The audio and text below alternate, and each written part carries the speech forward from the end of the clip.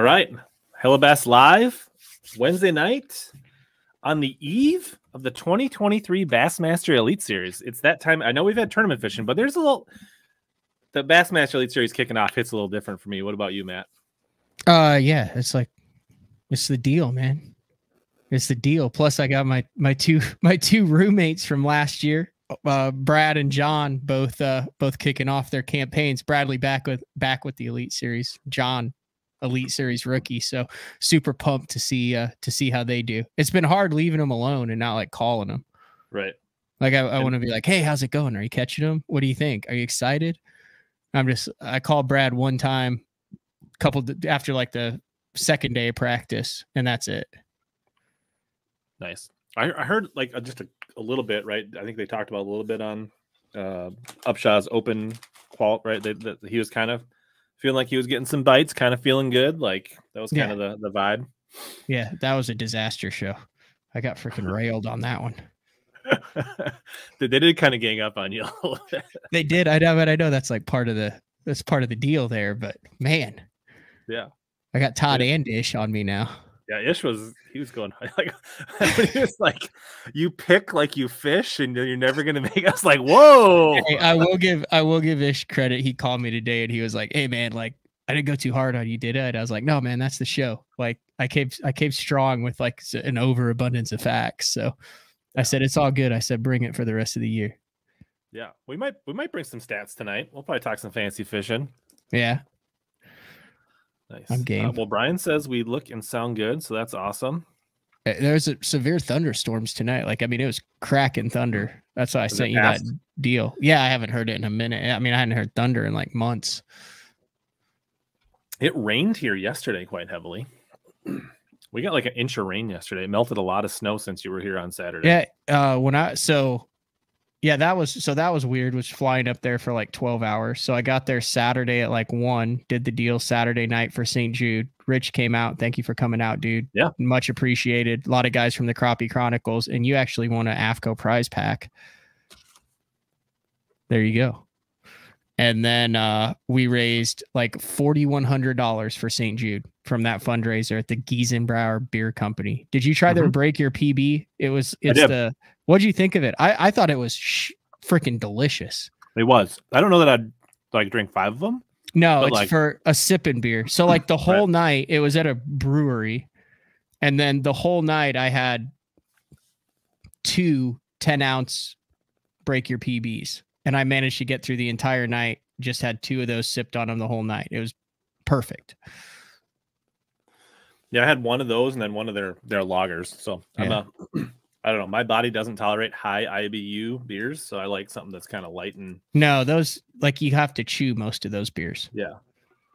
But it was awesome. They did a great job. I think they were happy with how it went out. Crappie Chronicles guys, Adam Bartuzek, Griff, Waldo, Matt Waldron, and the St. Jude people and the guys from the brewery put it together. We raised over $4,000 because people like you came out and donated raffle stuff. Yeah. So much appreciated. Absolutely. Yeah, my tickets had high ROI on my $20 worth of tickets.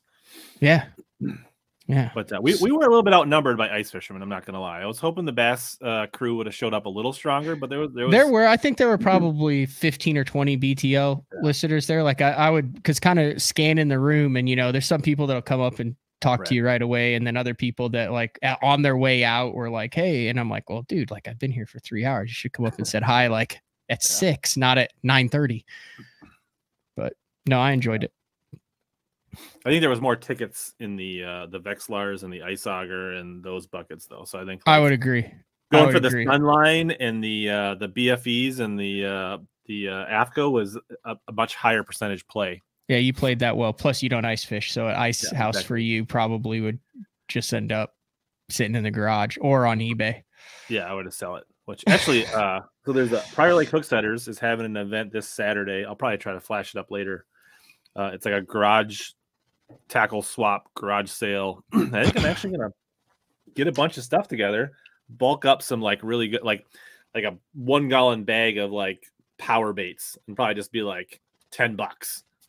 I like just it. Like bunch of stuff. I'm just gonna clear house. So I think everybody who's a serious fisherman has that 100-pack of either motor oil, red shad, or blue fleck or plum 10-inch power worms. It's somewhere in some bin in their garage. Absolutely. Fair so if you're assessment. looking for like the old style power bait craws they don't make anymore, or you're looking for like an old creature bait at Lake Fork doesn't make anymore, or like old style Producto worms, I'm gonna have bulk bags of those for cheap, ready to move on Saturday at Prior Lake VFW. Dude, Lake Fork made I don't know if they still make it. I can't believe I'm going to say this out loud. They made the best Carolina rig little plastic ever. It had like little wings. It was like a ringworm, but it had little wings out on the side. And then it had like 2 paddle tail arms out the side. Yes, that thing is freaking amazing. And they had the full size. Yep, and they had the little junior, and you could put a 2-aught straight shank, not straight shank, but a 2-aught just offset Gamakatsu round bend 1-aught. You got some? Rich is leaving. I think Rich might have a couple packs of those. But my problem was I got them for the Bass Nation Championship on Conroe in 2016. And then as I moved where I put all my stuff, I would be like, what is that? I mean, it smelled like an Italian restaurant. And I pinpointed one like Rubbermaid tub, and those things were leaking. I had like 6 packs of them, and they were leaking. So they were out. So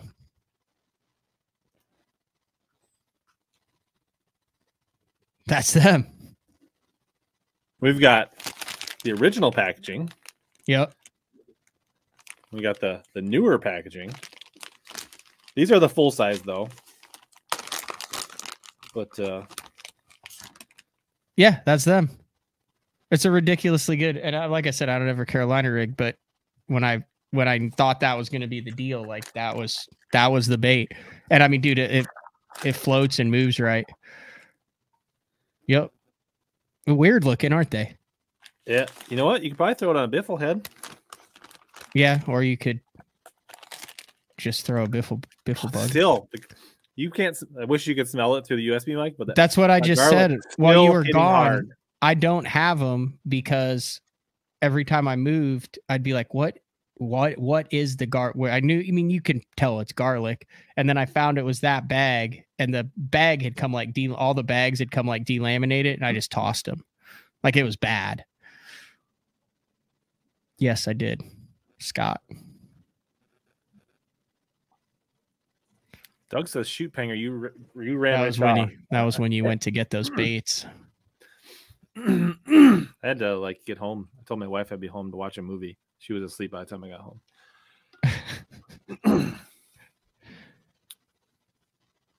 It's good though. Yeah, it works. The baby one I like throwing on a Mojo, which is just a finesse Carolina rig. Right. I guess I wouldn't be opposed to throwing a Mojo rig. It's just details. It's kind of like the gateway drug to the Carolina rig. It's like, I'm not going to smoke crack, but a little weed. I mean, it goes weightless Cinco, split shot rig, Mojo rig, Carolina rig. It is like the man's mosquito hawk minus the. You know what? If you want some, Justin, I might find a bag of those before the weekend too. So you never know what I'm going to dig up. But now that I've announced it publicly, it's like joining the gym. I'm going to make it happen for Saturday. There you go.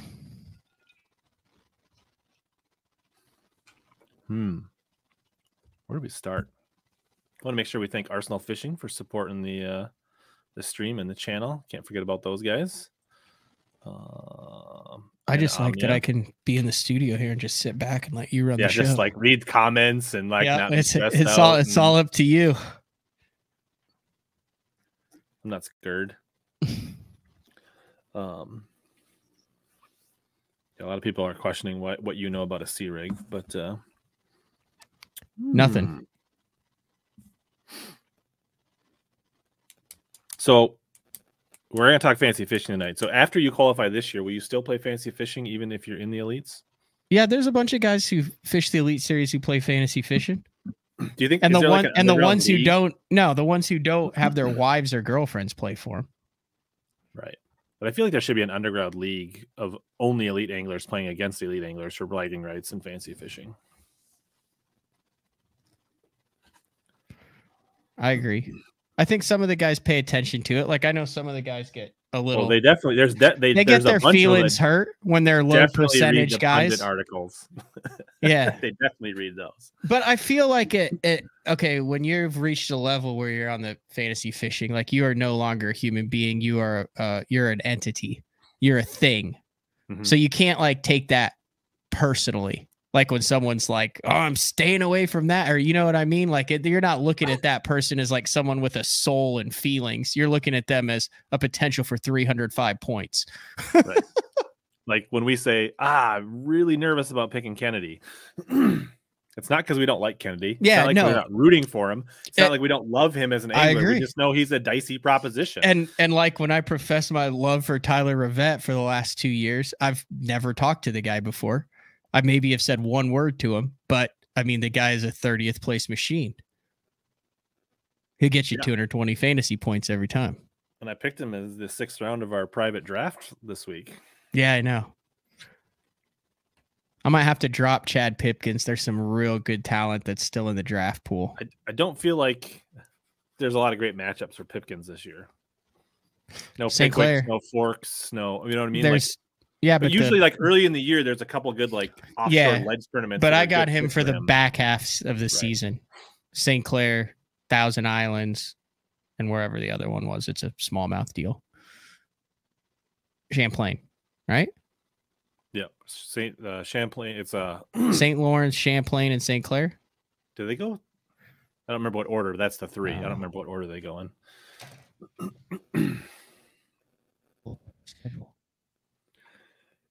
Let's see here. A couple questions trickled in. Do you use the star feature when you're moderating your own stream at? No, what's the star feature? Well, you can StreamYard. You can star comments so that you can pull them up. Oh, really? I need to do that. So it doesn't show it, but it tells you that you want to do it later. Yeah. So there's 2 columns on the top. There's the live and the star. It's on the right hand of everybody's comment. You can hit a star and you can save them for later. St. Clair, Champlain, St. Lawrence. Yeah. It wouldn't make sense for him to, I guess, go to Champlain, then to St. Clair, and then back to, That'd probably piss off a lot of guys. Michael, Pangrac is fishing all of the elite qualifying Bassmaster Opens all 9 this year again. I'm also fishing the Keystone Lake Anglers qualifying Saturday jackpots. There you go. I'm excited about those. Was that a weeknight thing or No, it's like 3 Saturdays. Nice. But I got kind of lucky because he's like, the dude I'm fishing it with is like the best shallow. This is how good he is. He's made like 22 Oklahoma State teams, like 19 in a row, and he still flips with mono. But that dude like is a flipping legend. He flips a power hog with chartreuse dye and just hammers them on 20-pound mono.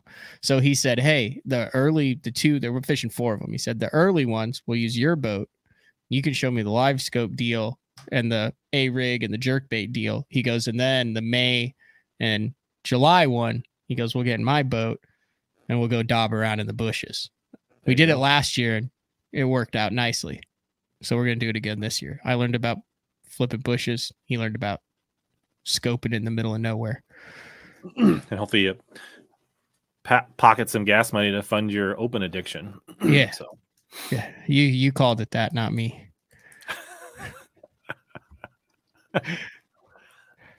Somebody suggests that Travis is painting live somewhere, so there's that. I'm guessing that's Smallmouth Crush, but I have no idea. Painting live. Travis likes to experiment with a lot of lifestyle content on his channel. I don't know. I have noticed that you should try rooming with him for 11 straight days. Speaking of the Cherokee Toyota or Everstart or Toyota Championship. Yeah. It had iCast and the Classic. Sure. And okay. Mono's kind of gonna come back. I don't know. Because he doesn't break them off. I mean, he can just give them the beans. He can just tighten the screws. Yes, 20 pound. No, he's not. He is a Stren. He like uses Stren. No, it's the blue, that weird colored blue Stren. Yeah. Wow. I didn't know he's a Stren guy. I don't know if they do. He's got, but he's 100% a Stren. And dude, when it bites, it's rod tip to the water and just, I mean, there is no turning back. I mean, there's got to be 3 foot of stretch in it. if he runs out, I got some bulk spools of Stren AN40. Okay. You know, so I mean that's probably only slightly newer than the old blue Stren. So, you know,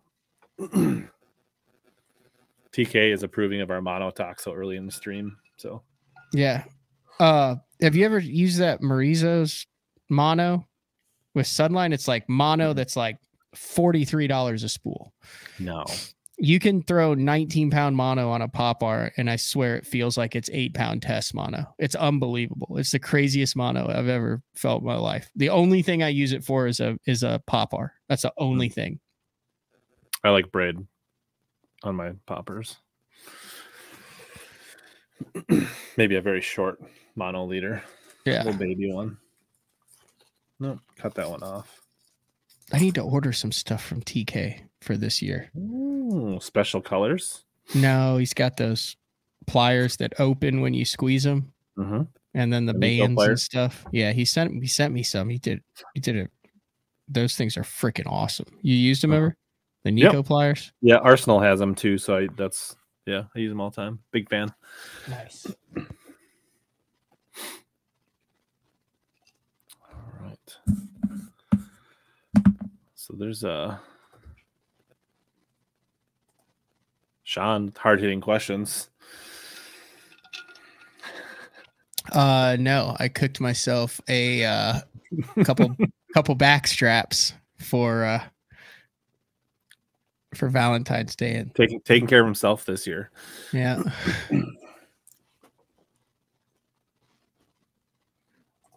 Tacklecraft says send you the new address. I'll order it. I ain't asking for stuff, TK. You're a hardworking man.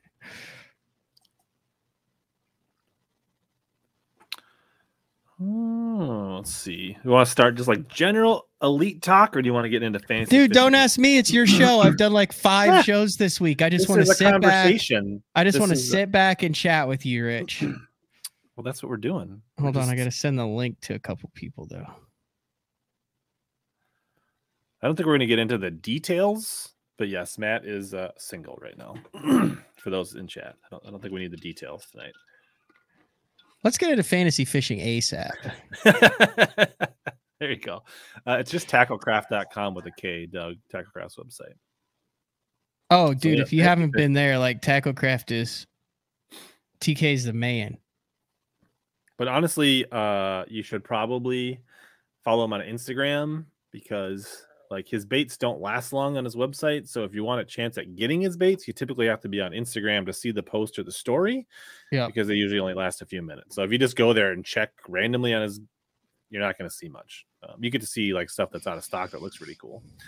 What are we sipping on tonight? I am with the usual Kraken and Diet Dr. Pepper. I stepped it up instead of Diet Dr. Thunder. I actually went with the name brand stuff tonight. I have just a little bit. This is Jared Miller, is one of my buddies, and he brought over just a little thing of honey moonshine. So like I make like an ounce go the entire night. Sure. Water it down with the ice cubes. Back when Evan Williams was a big backer of the Bass Nation, that Tennessee Evan Williams honey. Yeah, I was a big fan of that. Straight syrup. It was like just taking it right off of the honeycomb. Yeah, but yeah, it was easy to drink. It was easy to drink too much of. But back then there was like that rebate promotion they had. You could get that stuff like cheap. Do you think like Cruz and Quinn just had cases of that? I don't know. I They feel like had to. if it was, Quinn had way more than Cruz. Yeah. Yeah, you don't have 4% body fat by dipping into the liquor every night. Yeah. He seems like a little more serious, and he probably works out a lot more than Jason Kuhn was definitely more average dude. I fished with him on Amistad when I was a co-angler once. He was a fun guy to fish with. Listen, it's not a sin. I mean, like I said, it's just a little. I just want the flavor. Tastes like honey. All right, let's see here. Are we pulling up fantasy fishing? A couple of questions here. All right. Just Okeechobee punchers or winders? Both. I think both will be strong, to be honest. Both. 100% both. It's going to be extremely similar to the Invitational that just took place like 3 days ago. And chatterbaits were a big deal in that tournament. Yeah, I mean, look at what Brett Hite did and stuff like that. So, but I mean, also look at Latimer. I thought it was interesting what Latimer did. He had such a good tournament, and he was throwing a spinning rod. And the number one thing in Florida is you can't land those big ones on spinning rods. I didn't get to watch as much of the live as I'd wanted to because work sucks. But it seemed like maybe some of those guys that were fishing a little more finessey or just dragging off the clumps or the heads did well earlier, but then it was the winders and the people fishing up in the emergent that came on later in the tournament. Yeah. It was your typical Florida tournament. Blast them, but I think no one blasted them 3 days in a row. Right. I think if somebody's going to walk away with it, they're going to have to like follow the fish, move up with them, move out with them, adjust. Like one day they might crack a bag on a chatterbait. The next day it might be on a skinny dipper. The next day it might be flipping. Right. Yeah. I think if you're really going to blow it out, you're going to have to kind of adjust. I agree. And the 4 days will be different. Plus Saturday, it's going to blow 16 to 20. So that's going to really throw a hitch into some of the game plans. And I mean, we know Okeechobee's not fun at 16. So it'll be interesting to see what areas play. Submergent vegetation. Yeah. So I talked to a couple guys who had really good tournaments in the invitationals. And what they said was that it was the weights were deceptively good. That there were a lot of those big fish did not have the weight on them that they should have based on the head, and that a lot of those fish came out of 3 or 4 very specific areas on the lake, and that there was a lot more dead water. I mean, if you follow Scott Martin, he kind of chronicles some of the things that Okeechobee's going through politically as far as water level and the coast. I don't know enough about it to get into it, but it's not a good situation. And he said that, they were shocked at how many fish and how much weight there was based on how much dead water really was up there, that the weights don't really reflect how tough it is. Yeah. And I think the other thing is, right, the wind, I think, has the potential to be more impactful because with less submergent vegetation, it's not going to filter as fast. No, then also with the water being higher, when it does get windy, it's going to get deeper into the shallow to make that stuff muddier. So it's potentially harder to avoid the mud when the water's high with less vegetation. So if it gets windy, it could fish even smaller. Yeah.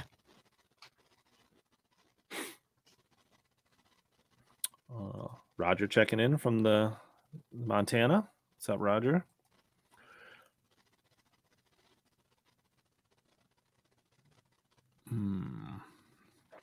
But yeah, I think it's going to be, and it should help, right? Slightly smaller field with the elites, not way smaller though, right?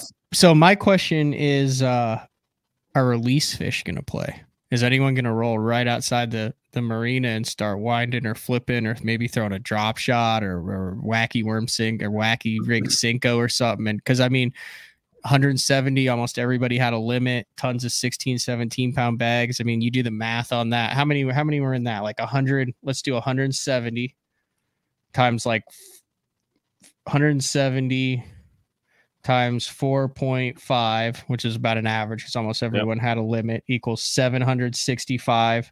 Multiply that times 2, that's 1,500 bass that were released somewhere right plus along there. 200 on the final day. Correct. So you're looking at almost 2,000 bass. Almost 2,000 bass, all of which were the biggest ones they could catch from the lake being released right there. is that how? I guess I've never been to an MLF Invitational Pro Yeah, circuit. it's just Do like they every dump other 'em? tournament. Yeah, Do they I have mean, no, they've got release boats or? release boats. Yeah, they got release boats, but still. But how far are you going out into Lake Okeechobee? Yeah, I mean, you're not. So I guess you could go back and look what was the wind on all those days. So if it's super windy, I mean, you're going out past the break wall and dumping them. If it's calm, you might maybe going a couple miles. I don't know if they had trailers. They typically have never seen them have a trailer fish from an event like an Elite Series event or anything. They usually just have them right there. I don't know enough about like Okeechobee, like what's the practice there on how they do it, but yeah, they could dump them back into the bowl. But the thing is, the bowl, they're going to just right to the nearest bank, right? Like they're yeah. Like I mean, you would think that it'd be 18 miles across vast nothing to get to the other bank. Yep. Good luck, Brendan. Hope you have a good stream. So what type of anglers are we looking for in this tournament? Me, I'm looking for people that understand grass, spring fishing, guys that have a little bit of experience in Florida. You don't need a ton, but a little bit helps. And then I think mostly I'm looking at power anglers in this tournament and people that are not afraid to get shallow. I feel like Okeechobee fish is a little different than other Florida lakes where the Harris Chain, even St. John's, they have more offshore opportunities. To me, Okeechobee has very limited offshore opportunities. There's some offshore grass and some things, but you know, like Buddy Gross winning, dragging Carolina rigs and, you know, slow rolling swim baits on like half-ounce heads. That stuff doesn't really play on Okeechobee. So it really more fits the power fisherman to me. I don't know if you think otherwise. 100% agree. So it narrows it down a little bit, I think. And like somebody like normally a Buddy Gross I would look at on other Florida lakes, probably not looking at hard this week at Okeechobee, for instance.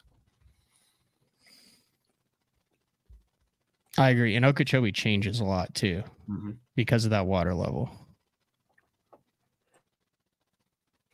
Local attorneys have to dump outside of the lock. There you go. I'll be interested to see if the Rim Canal plays on Saturday. Didn't see much of it in the MLF, did you? Not deep. What do you want to say? 8 foot? Never been there, but I feel like 8, 10. Like yeah, I've been there twice, but not. I mean, I wasn't like fishing it. I was covering it, so I didn't notice that stuff. Corey Johnson just had a 3rd place on Harris Chain. Does that translate to Okeechobee? Somewhat. If you understand Florida and you understand grass, it's going to help. A lot of the guys, I mean, there's very few guys that are just dominant on or very good on some lakes in Florida and just atrocious on others. There's like nuances to each of those. Like if I was going to take the big 4, which are going to be the Kissimmee chain, which is obviously like Cypress Toho, Kissimmee, the Harris chain, which is, you know, Big Harris, Little Harris, Dora, Apopka, and Griffin. And then you have the St. Johns River, which is obviously the river. The closer you get to the city, it gets tidal, little brackish, and then you can go all the way down into, what is that, Lake George, down there at the other end with the eelgrass and the beds. And then Okeechobee, which is basically just a big bowl where a lot of the water level changes based on wind. So you have a lot of areas that get sucked out when there's a wind, because I think it's like the fifth largest freshwater lake 100% in the United States, obviously taking the Great Lakes out of play there. So I mean, that's kind of your breakdown on tournament waters in Florida. But I would say like Harris chain and Kissimmee chain translate more to each other than like the St. Johns River in Okeechobee or the Harris chain in Okeechobee or Kissimmee chain in Okeechobee. Yep. And I guess there is kind of a tide at Okeechobee. There's a wind tide from what I hear. Like it'll blow and push like 6 inches of water back and forth. Wind tide. What's freaking crazy is they also catch like tarpon and saltwater fish in Okeechobee. I'd never heard that. Yep. I mean, not like on a daily basis, but it's been done. Let's see here. I think somebody said he said Coot Bay for retreads. Oh, I'm sure there'll be a bunch of people in Coot Bay then. Yeah. So if there's any elite anglers low key watching this because they had a bad practice, Coot Bay. That's public info. Yeah.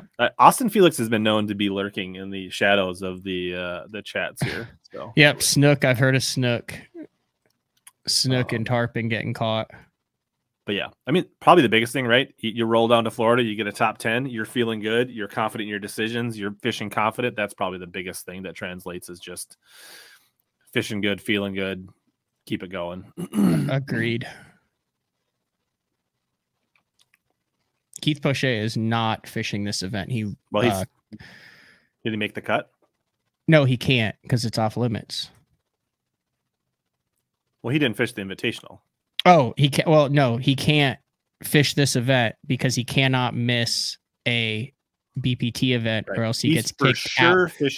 He's for sure not fishing tomorrow, but if he fails to make the cut at the BPT, he could show up for day 2 of this event. Oh, I never thought about that. That's what I understand. But I thought that if you I wouldn't put him on your fantasy roster. But I thought you get DQ'd for the tournament if you miss a day that you are eligible to fish. I think that's the BPT rule. No, the BPT kicks you out for the whole freaking year. Like if you miss a day that you're eligible and you don't have like a medical exemption or something, you are done for the year on the BPT.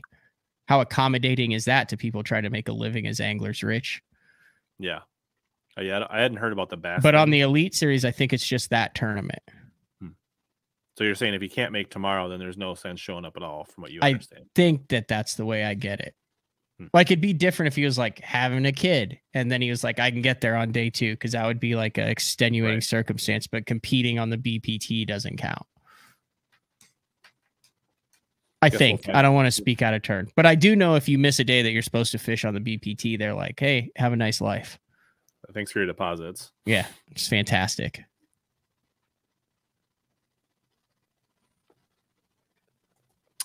Let's see here. Cliff Prince or Kobe Krieger? Kobe Krieger. I go Cliff Prince. Kobe Krieger has not done well for me. I know Kobe Krieger has a ton of, he like guided out of Martin's Marina and tons of experience and been down there forever, but I just don't trust him. Ish was pretty high on Kobe Krieger. I agree. I heard that, but like as a stats guy, I don't feel like I feel all that great about. I feel like I picked him in Florida plenty of times and it's never worked out for me. So I'm just off the Kobe Krieger train. And Cliff Prince, actually, even though he's the Prince of Palatka and home to St. John's, he's got a pretty good track record at Okeechobee, what I looked up. So I go Cliff Prince.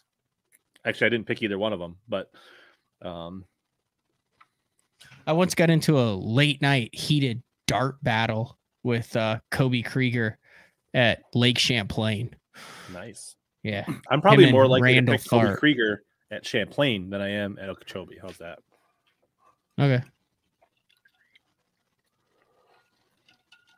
We haven't picked any dark horses yet. We're still just warming up here.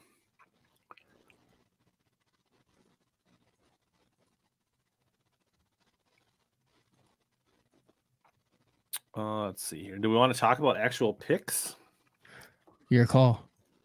Sure, why not? Let's just in case anybody's watching that isn't signed up for fantasy fishing, you should join the Omnia Fishing Group. B, you should join the Bass Talk Live group. C, you should join the largest private group, which is Beat HellaBass. Password is Visor, all caps. Pangrac, are you in the Beat HellaBass group? I think so, yeah. All right. I tried to join it earlier. I don't know if has it been the same password for a number of years? The last 2 years has been the same, but you would have had to put a new password in this year. No. All right. And I'm not in it. I tried to join it, and I thought that I said it was. No, I have Jigs for Pigs. Okay, that was 2 years ago. It's capital Visor, all caps. Oh. All right. Man. So there you go. And so I don't know if Omnia is doing any prizes. You're giving away a spinner pole from Denali. Is that right? Yep. 7.4 lithium. And that's just year end? Yeah. And are you only traditional, or do you have a Drain the Lake group? Oh, you can have a different group for Drain the Lake? No, but you can enable so that you can play Drain the Lake. I don't know. I should. Oh my, no, he does not.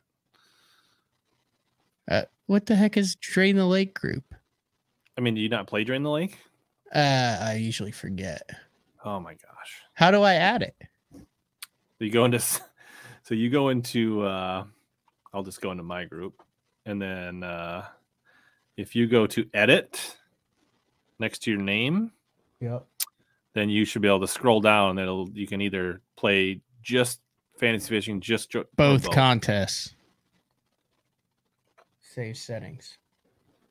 There you go. He's new here, guys. Cut him some slack. Does that mean you're gonna find another spinner pole for the Drain the Lake winner? No, they're just playing for pride. No, they'll playing get a shout out. They're playing for pride. A shout out on BTL. Not even that. They're playing for pride. You won't even get your name mentioned if you win the league on BTL. You'll get shunned. Yeah, we could do. We'll do another rod. You'll get some old Lake Fork creatures if he finds them in the bottom of a garage tub somewhere.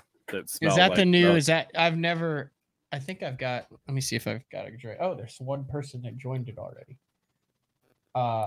Everybody should automatically be in once you open it. No. No. Really? I did do it for this one though.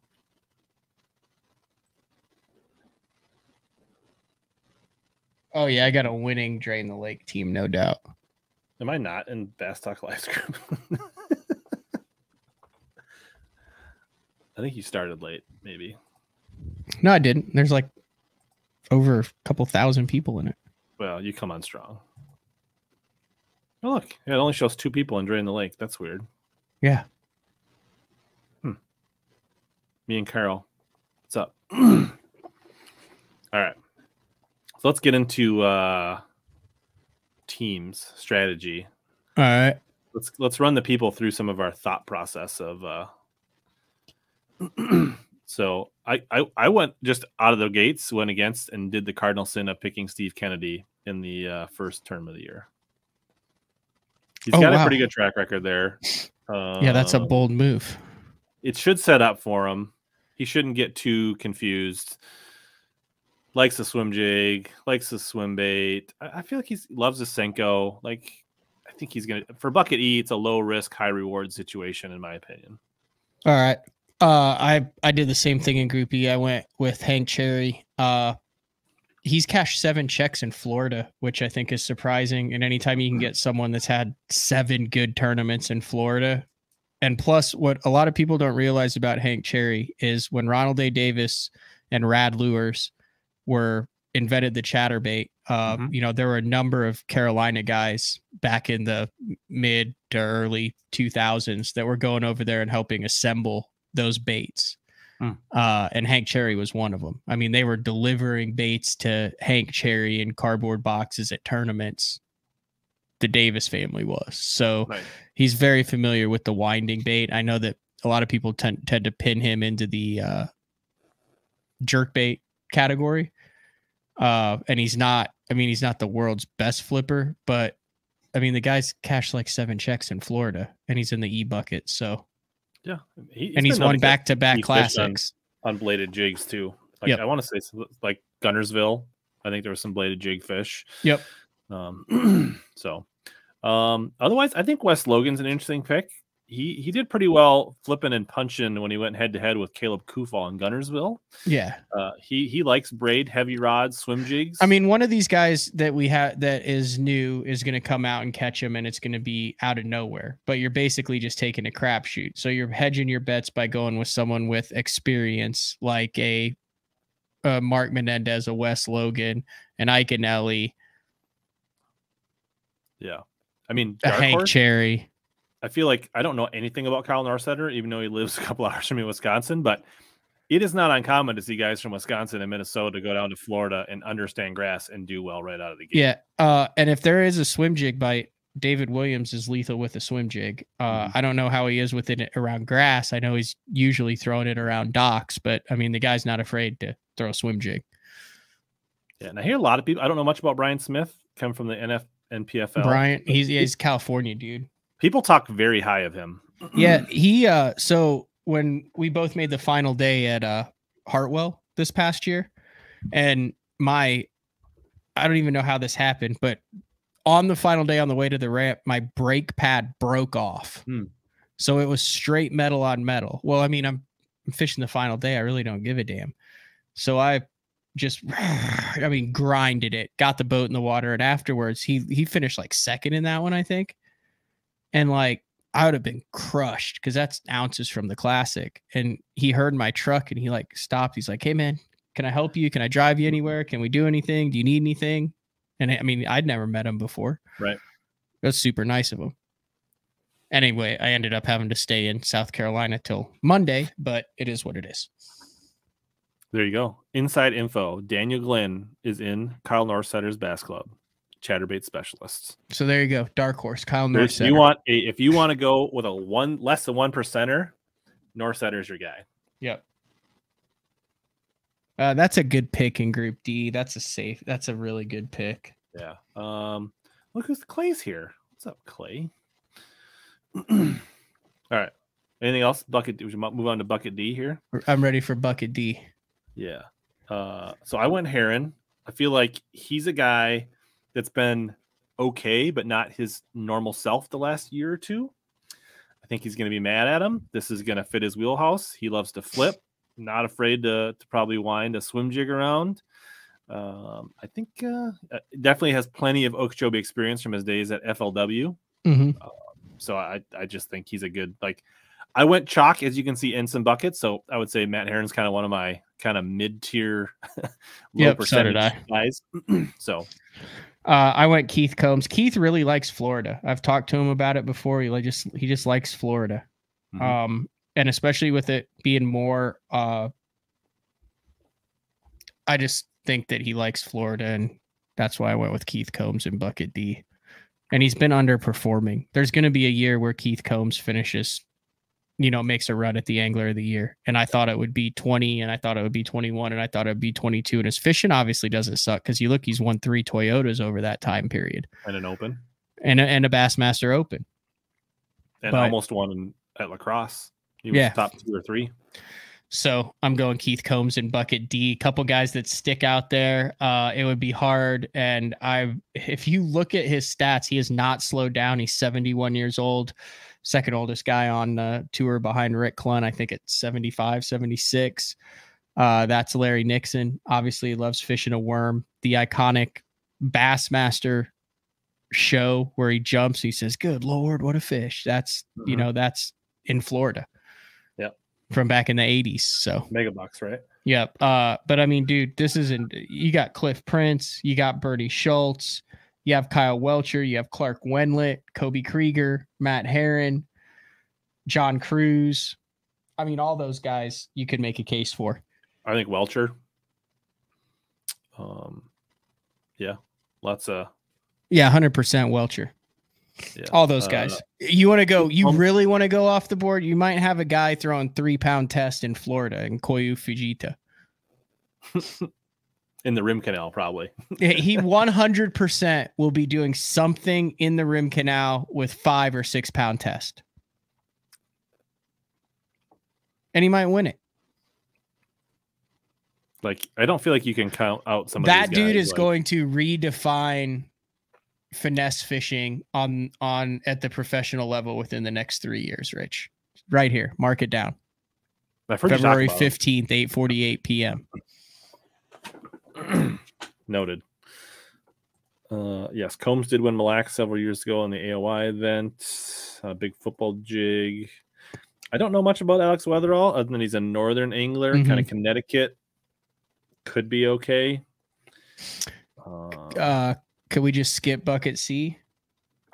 Yeah, like, so if you, you know, there's a good debate, right? Like, what percent? People are afraid of percentages. There are times to avoid the percentages, and there are times to embrace the percentages. And to me, if you want to lose your yeah, I mean, dude, if you have enough balls to not go against it and it hits, then you got a 300-point lead on 2/3 of fantasy fishing. You got a 200-point lead on 2/3 of fantasy fishing. If it doesn't hit, you're still okay because it didn't hit for 2/3 of the guys. And if it does hit, it's a wash because 2/3 of the people picked it. Right. And like, just playing the odds, like, sure, could you pick somebody that beats Scott Martin because Scott absolutely. I mean, dude, and you took Schmidt because he got 7th, and like, wow, you took a big risk to get 5 points. But I mean, you know, Sokup's he's probably gonna be on some sneaky stuff. Caleb Summerall's at home there. Brock Mosley's not a bad pick. Brian Schmidt's a swim jig expert. Logan Latuso is a rookie who's probably going to be comfortable down there because he's a Louisiana guy. Mosley loves chatterbait. I mean, Brandon Card always seems to show up early in the year doing something goofy. I'm off Card, not because like he's recovering from that meningitis. But he's got, does he have Was it Bell's palsy? So he had some kind of meningitis, which left him with Bell's palsy, which I heard Menendez saying he had it several years ago, and he basically had to take a whole year off. I think Kim Stricker had it once too. Yeah. So I mean, like I'm rooting for him. I hope it goes well. You talk to some people that say that they have dealt with it or been around people, they're questioning how he could possibly fish this year. So from that perspective, I won't be putting him on my Okeechobee roster. Sir South Jersey says Scott really hasn't done anything in the past 3 years. Scott also hasn't fished very much in the Elite Series on a lake that his family has a marina named after him. Right. Like Scott has more time on Okeechobee than the entire other 103 anglers combined. Group B is probably in my opinion, the toughest ones are Group A and B. Yeah. I'm going hack. Stack them a little. Like I feel like sometimes early in the year. Yeah, they did a little twisted stuff in there. But it feels like they pretty accurately stacked them this year. Yeah, that's Bowman just throwing a couple odd balls in there just to. I could see him just going, we'll put them all in this bucket. Yeah. Who do you have in Group B? I mean, I'm going Hackney. Yeah, so am I. I went safe in B and C. But dude, I don't think you could go wrong. Now, Austin Felix doesn't have a great track record down there, but I don't think you can go wrong with all the northern guys in here either. I mean, it's heavily Minnesotan in this group. You got Downey, you got Fighter, you got Austin Felix. Then you've got Pat Schlapper. I mean, it's like all the northern guys in this one. And to me, Palmer is basically Tyler Rivette 2.0. 100%. He just keeps catching them. Yeah. He fishes like he lives and works. Farm dude, run the freaking store, show up every day, take care of your business, go home. Yeah. I mean, Prosnick, Hallman. Yep. Cobb. I mean, there's lots of good options here, but Hackney has been on fire the last 2 or 3 years. In February, he's strong in Florida. It matches his style probably better than any of the other Florida fisheries. I think it's an easy pick. I agree. And then I went a little off chalk. Everybody's hot on John Cox, and I think I wouldn't be shocked if John Cox has a good tournament, but I don't think he's a 40% lock. I agree. If you listen to the deal, I mean, he's fished 23 events there. He only has 4 top 10s. I mean, that's 4 more top 10s than a lot of guys have there, but that's not a very high percentage. No. So I think both the Johnstons have a ton of experience in Florida, in Okeechobee. They both have done very well. I actually think Corey has a slightly better resume on Okeechobee, and he's a little bit lower percentage. I know there's a lot more people picking Chris. Mm-hmm. A lot more people talking about him. So that's why I went Corey. But I think I know some people. I know Ish was all excited about Polnick, but I think the last time Polnick won the AOI, he had a triple-digit finish. And I think I remember him talking this year about like, holy cow, I got out of Florida with 2 like elated just to top fit. Right. It's the same with Zaldain. Zaldain has not ever figured out Florida. Yeah. Like I'll pretty much pick him the rest of the year, but I won't touch him in Florida. Yeah. So take Poche off your list because he's not going to fish, or he's only going to fish one day. Yep. I think Caleb Kufal could be good down here. There's Robertson won a nation or a team event down here, but that was in the fall. I feel like Gussie's had some good MLF events if you're looking for people more dark horse. I think Walters is going to have a strong year. I think Walters is the guy you could pick in Bucket A every event the rest of the year in Bucket A if you want to. I'm going Drew Cook. He's a sight, and I know it's not going to be a sight fishing guy, but he gets it. He's from down there. He gets it. He knows what he needs to be doing. He'll freaking flip a fighting frog and get right where he needs to be and catch a couple big ones. Clay says Brian New had one of the highest winning weight productions. Yeah, that's because he's just high on life right now. Yeah. I think he's having a kid. He's loving life. He's got the new Spro wrap. Everything's just rolling for Brian New right now. So I think he's eager to get things going. I think this could be a good event for Swindle. I don't know that I'm going to pick him, but I wouldn't be shocked if he's. That's where he won his Open in Florida, didn't he? I don't remember. Maybe.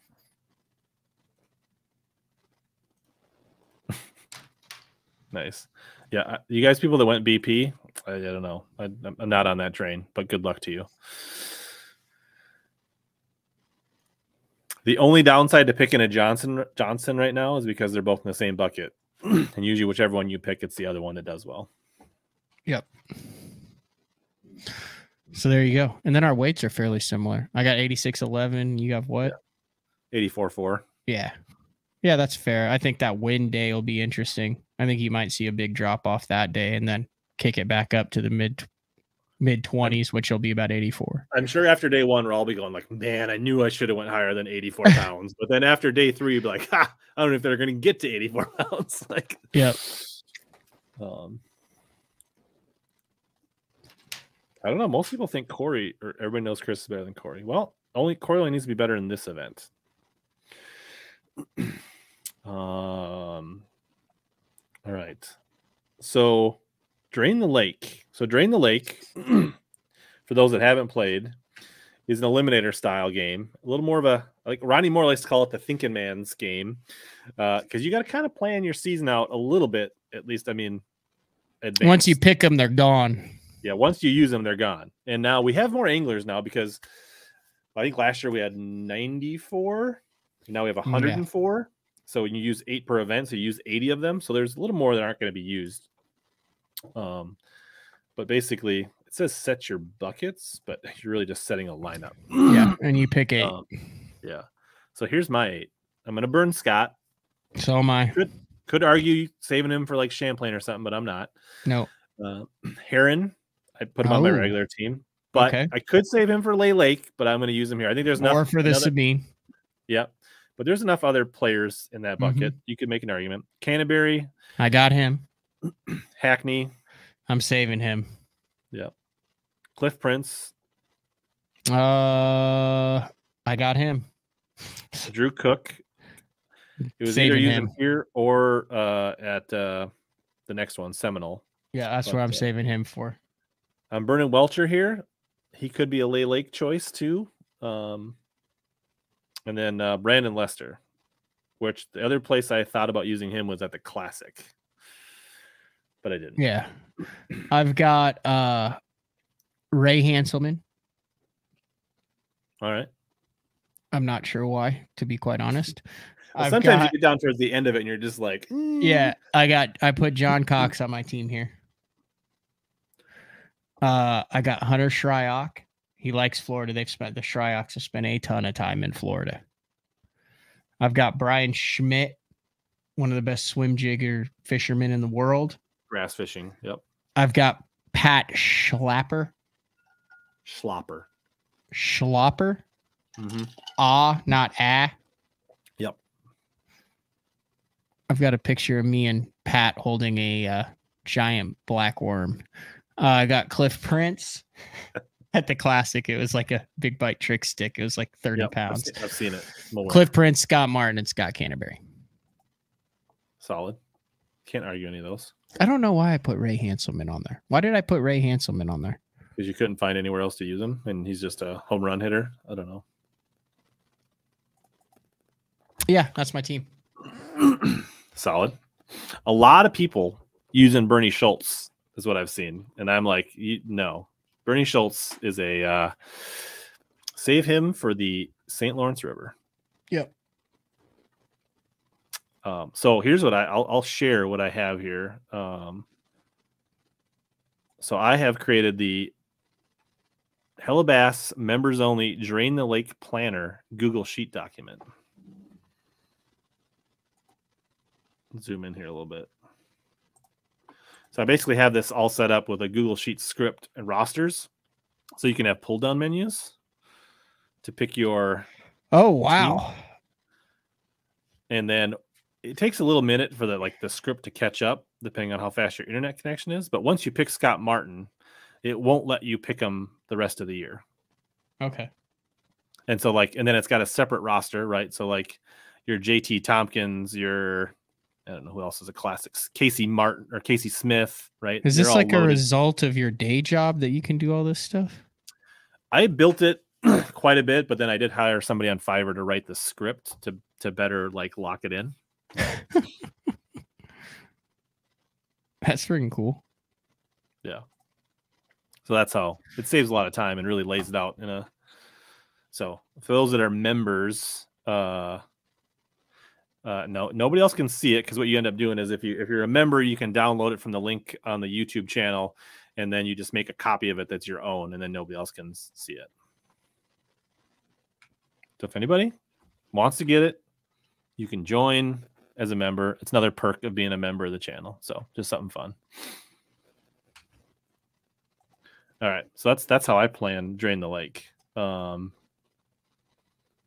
Any other, do you got any other nuggets Drain the Lake you want to just throw people? Obviously, I don't want you to go through your whole roster for the year, but what are a couple other sneak, or maybe give us one or two other think about. So the way I have played it sporadically, but so here's the other way you can play it, Rich. Sure. You can play it for specific tournaments. So if you don't play every week, your roster is still available. So let's say you just want to absolutely go off on the St. Lawrence, you can not play and then have all the Northern guys available for the last 3 events out of the year. Or the Drain the Lake prizes are not that great for each event, though. No, but I'm just saying that could be a strategy that you could employ if you wanted to. Sure. You can win a $200 Mercury gift card. Mercury. If you're a Bass member, you will also receive a $500 Bass Pro gift card for each event. Yep. Okay, so that makes it worth it. $500 for Bass Pro. It's your small basket. Yeah, and then second prize is $200. Yep. That's Pro. What I mean. So that's one way to do it. But you have to use the home run guys on that lake, or all the time, or completely avoid the home run guys on that lake, because then the way you win is by not having Scott Martin on your team this week if he weighs in 10 pounds. Those are your two. It's like playing blackjack, right? You're either always hitting on certain numbers, or you're never hitting. You can't just be like, oh, I'm going to hit on 16. You either always hit on 16 when you sit down, or you never hit on 16. You have to approach the Drain the Lake the same way. Yeah. But the year-end prize is a trip all expense trade to fish with Zona on some secret smallmouth lake. So that's pretty cool. But I feel like you can almost load up with heavy hitters throughout the year. Yeah. And actually, for the record, you get double points for picking a winner. So that's really how you do well, is by nailing the winner in almost every event on one of those 8. So think about this. Think about if Scott Martin hits it, then everybody has him, right? But you got to consistently nail the winner. But let's say Alex Weatherall wins at 1.5%, you just gain 300 points on the field. Absolutely. But if you don't pick the winner in the next 4, it doesn't matter. Yep. Good point. But So what do you think? Christie at St. Clair. AJ says he wins 50% of the time he goes there. Yeah. Well, also a lot of the time, the first couple times when he went there, he was like one of the only guys utilizing forward-facing technology. The early Garmin Panoptics. But he was a Panoptics guy and was not saying anything. Yeah, I think I did not use them. I'm using them at the Classic. I think the Classic sets up well for Christie. Yeah. I think he could go back to back. I'm not guaranteeing it, but like I would not be shocked. That would be, I mean, it wouldn't surprise any of us.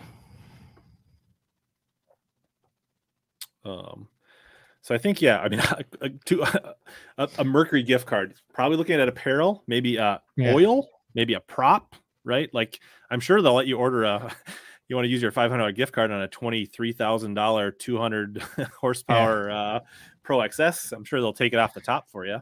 I think Nick was talking about Todd Klein on the show today. He was on the show. He worked for Quicksilver for 16 years. And then he asked, oh, is that like he's that, making a joke. Yeah. Mercury or no, he was like the actual Quicksilver clothing. Yeah.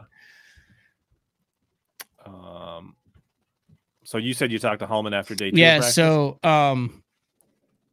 it's late at night. I'll give you the scoop on him. I have not talked to Soka, but he was in high spirits after the first day of practice.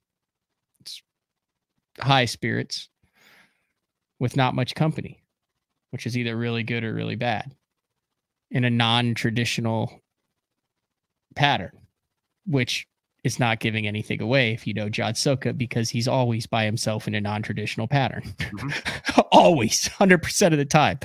Hallman had a few bites, was very positive, loved the vibe, and it was the calmest that I've talked to him. I mean, he was relaxed and enjoying the experience. Didn't say anything like, I'm on him. Didn't say anything like, it's tough. Just said, had a few bites, really freaking feeling good. Not nice. About the tournament, about being on the Elite Series in general. Sure. That's probably a good place to be. Yeah. So there's the inside scoop on Hallman and John. Have not talked to John, talked to Brad for 20 minutes after day 2. Have not bugged them since. Nice. So let me just think here. Look at other sneaky drain the lake insights. What people may not think of. So there's several locals to Lay Lake, especially new guys. So Will Davis Jr. and Dave Gaston are both from Sylacauga, Alabama. Red Wine spent a lot of time on St. Clair. I touched on the Bernie Schultz thing. Yep. As obvious it is for some, that's kind of a sneaky one in my opinion. But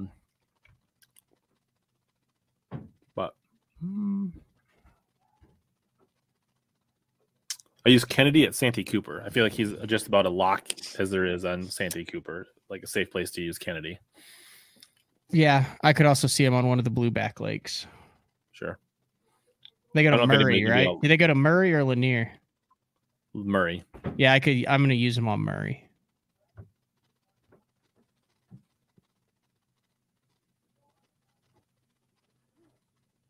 It'd be interesting to see what Paul Mueller does this year. Yeah, I mean, it's got the Camus, so that's always a plus. Scott's going way too deep into this. All right, so let's maybe just talk. I think we've covered enough fantasy. Yep. I know somebody was asking about kind of some kind of predictor type. I kind of teed these up a little bit. So yeah, let's AOI Rookie of the Year Classic Champ. AOI. You don't necessarily give one, or just however you want to take it. Okay, hold on. Let me get this. You want me to go first? Yeah, go for it. So I think AOI to me, I feel like Walters with multiple Carolina stops. He's figured out the Northern Smallies, how not to bomb up north, I think now. So I think Walters, I think he's been in the top 5 the last 3 years. And I think he's eliminated the smallmouth Achilles heel probably now by spending extra time up there. And now he's got 2 home state ponds. I think this is the year for Patrick Walters. I think we're in the middle of a dynasty. I think Polinick gets number 3. There you go. Neither one would be a shock. No, I mean, I don't think we went way out in left field for everyone. Tell me where Polinick is not going to catch him. Okeechobee. That's besides that. Yeah. So I mean, like if Polinick comes out of Okeechobee with a top 50, then done. Watch out. You're in trouble. Yeah. Maybe Sabine. Rookie of the year, I'm going Soka.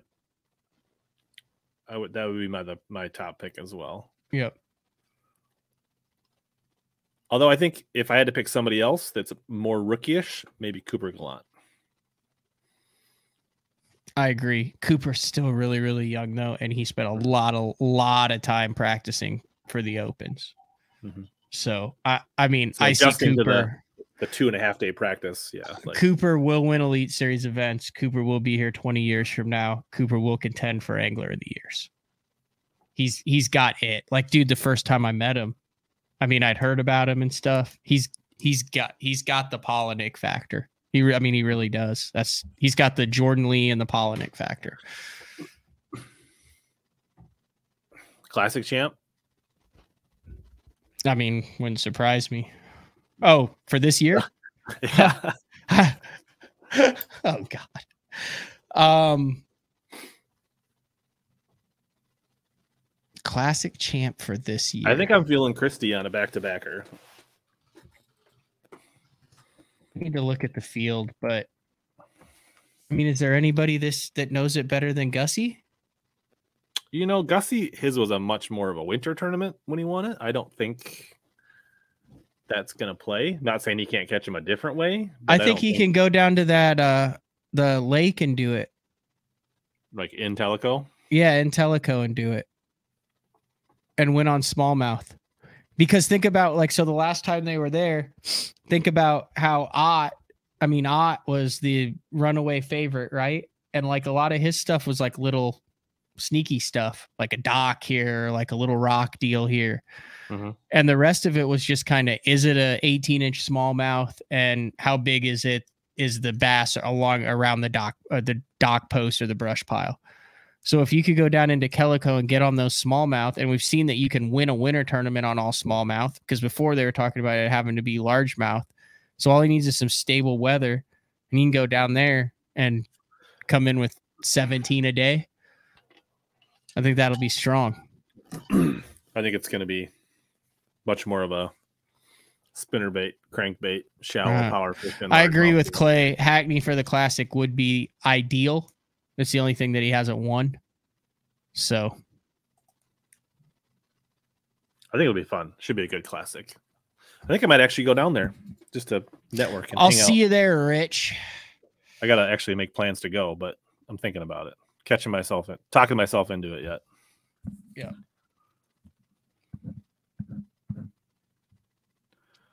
All right. So another couple that I kind of teed up to you. Who is a newcomer? I guess not newcomer, not like rookie, but like who's a 2 or 3 year angler that you expect to have kind of a breakout season? All right. Let me pull up my.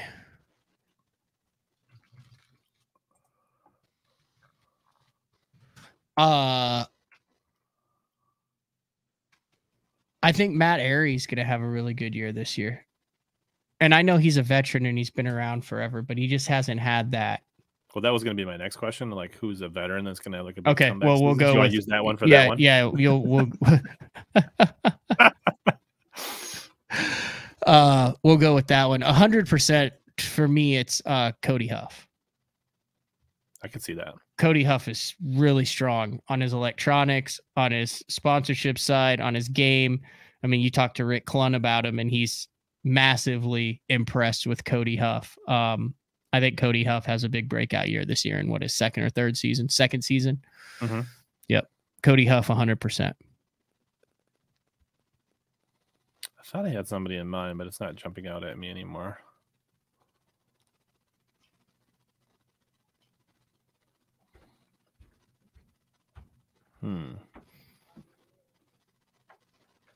I think a guy, I don't know if it's quite been 3 years, but a guy that's been super consistent, but I think actually might be like a little more elite push for like top 10 NY. I think Luke Palmer this year, based on the schedule. I think he goes from like, he's been around a minute though. Yeah, it might be like 4 or 5 years. Yeah, he could be a top 10 guy easily. I could see that. Yeah. And I think Heron, like veteran that has a bounce back year, breakout year. I think had Heron.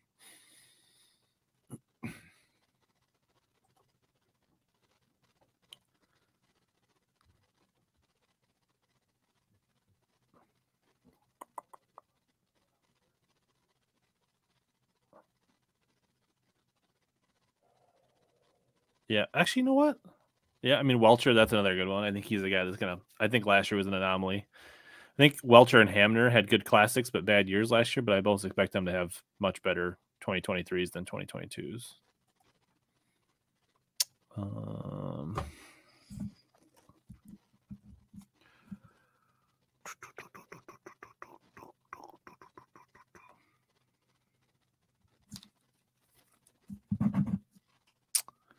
I am going to give away this AFCO beanie tonight, by the way.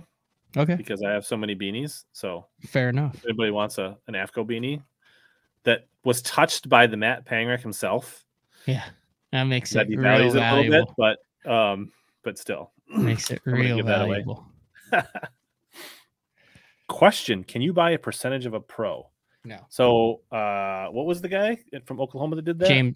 James Biggs from Texas did that, but I think he's talking about like fantasy fishing. Like in real life, people bought percentages of my buddy James because the championship was on the Red River where he thought he could win. So like they invested in him. And then if he had won the cup, which was $500,000 at the time, they would have gotten a return on their investment.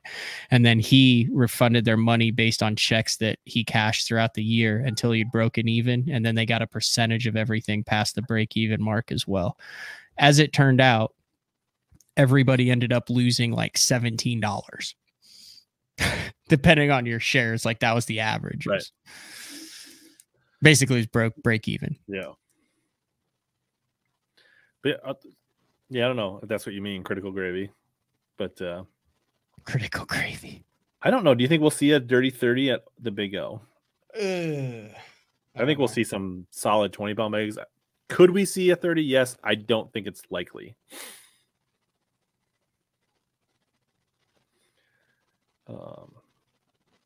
If we do, it's going to be Hallman. How's that?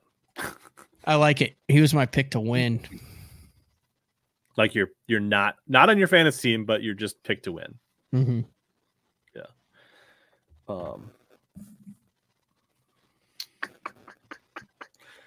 So I heard you kind of reviewing the. I think you were checking out the standings at the BPT Stage 1 at the Harris chain, and you were commenting on how it was just easier to digest the 5-fish limit. You can just look at it and see. And then I also noticed that, Mitch Crane was leading for a long time, and then Shin took the lead, and then Lawyer ended up winning it. And, you're talking about this stuff. Look at this. I'm passionate about this, Rich. Look at this drama along the cut line. Oh my God, we won't have drama along the cut line anymore. They're only going to be 5 fish. Okay. Top 20th move on, right? 24-14 is 18th place, Spencer Sheffield. Right? Mm-hmm. 22 or 21-13 is 28th place. So that's 1, 2, 3, 4, 5, 6, 7, 8, 9, 10, 11 anglers within 2 pounds of the cut line in Florida. Tell me that one fish isn't critical there. Like, I mean, there was so much movement up and down and around and in and out. I buy that. It's the same dang thing. It's just you can look at it and go, before you didn't understand it. So like Michael Neal went 14.9. So we had 23.8 on 10 fish, which obviously is a 2.3 pound average per fish. But now you're looking at it and you can tell and you can go, oh, not a great day today for him. You can look at the total weights and you can put it into perspective. Like Jeremy Lawyer, they did not bite. He has 10 fish for 35 pounds. You can look at that and go, oh, for Florida, really tough on Group A. If it just said 10 for 35.07 and that was like his total anyway. Yeah. So I have mixed feelings about it. I kind of feel like they wanted to get back to like at least paying homage to the five fish, or giving the five fish perspective, make like sure for the traditional fan, right? Is what they kept saying. It was more about like, I think it was more about keeping the anglers happy so they didn't leave. Sure. Well, that's not what they said out loud, right? So yeah, I mean, there could be some of that. Did I just say that out loud? You could have. Yeah. I mean, I think that's, I mean, the angler vote, right, definitely went in favor. Yes. So did, and the social media vote did, but I didn't think it was overwhelming. It wasn't as lopsided as they made it sound, I don't think. So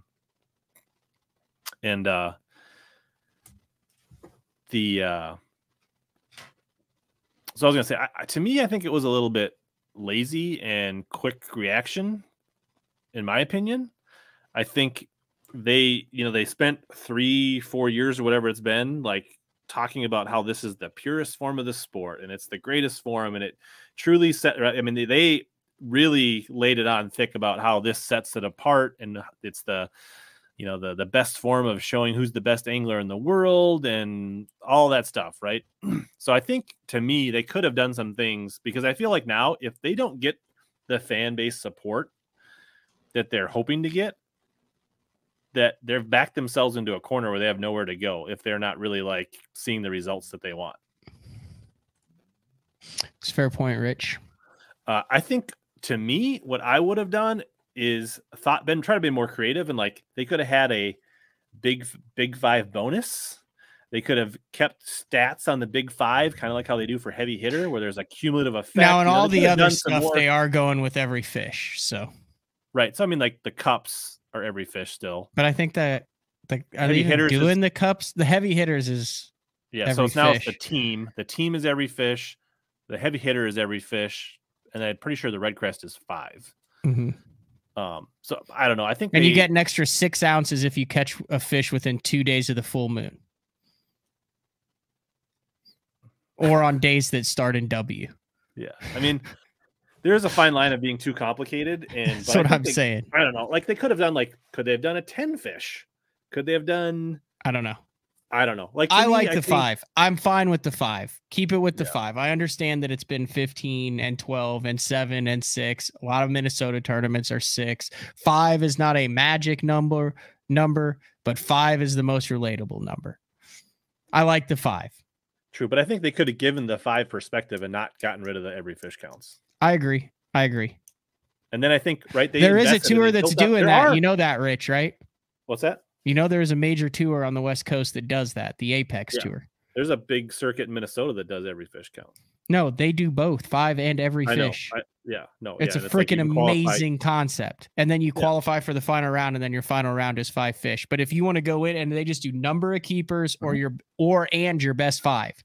So you can switch and change strategies and qualify on it. It's literally, when you really start to like dive into that format, there's so much strategy involved in it. It's awesome. Right. Which I feel like, back to my point, like I felt like they could have been more creative and kept some of those elements versus just coming back to where they basically bashed why they left to begin with. So, That's fair. And I think they fueled the fire for some of the people that are very passionate and loyal to Bass to begin with. So I don't know that they're gaining any of the true fans back. I could be wrong. That's fair.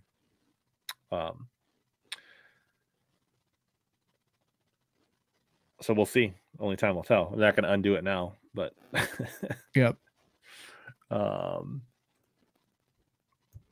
see here. So speaking of BPT, what do we think? How's KVD going to go out? Is he going to go out with the bang? Is it going to just be a quiet whisper in the dark? He will win one at some point this year. I haven't really studied the schedule to think about it. Dude, he's not like decrepit. He's 55 years old. He's won 4 of these things. People forget before the BPT dominated all the other MLF stuff. I mean, and now it's 5 fish. So, I mean, now he's back to where he had 28 wins, 7 Angler of the Years, 4 Bassmaster Classic titles. I don't know. Did he make the cut at the? He had a very. He did not. So he's have not winning. Not winning stage 1 is what you're saying. Did not. I think he fishes tomorrow. Okay, so he's still got a chance. Yeah, but I think he also didn't have a very good first day. Let's see. Group B. He is in 39th place. He caught 3 fish for 5 pounds. He is. Where's Poche in that group? He's in that group, right? Kevin is in next to last. Only Biffle. So 2 guys that were supposed to benefit from the 5 fish. Qualifying day 2, Group A. So Poche's fishing tomorrow, I think. So he's Group B, right? No?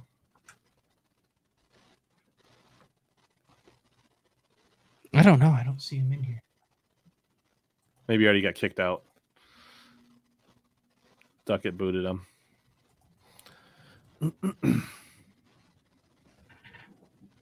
Right, so it's group. I think he's in group. Yeah, so group qualifying day, group 1. Dude, I don't see him in here. Oh, there he is. He's in 10th. He made the cut. So no, he fishes tomorrow. Yeah, he's in good position to make the cut. He's in good position to make the cut. You think they put him in that group intentionally? I bet they. I mean, I'm sure it was random. Would you put money on that, Rich? I don't know how. Would you put money on that? Where I get that check cleared, but I wouldn't. Yes. You'd bet the farm on that was random? I don't know if I'd bet the farm, but I'd put a solid 100 or 500 on it. You think anyone's actually bet a farm?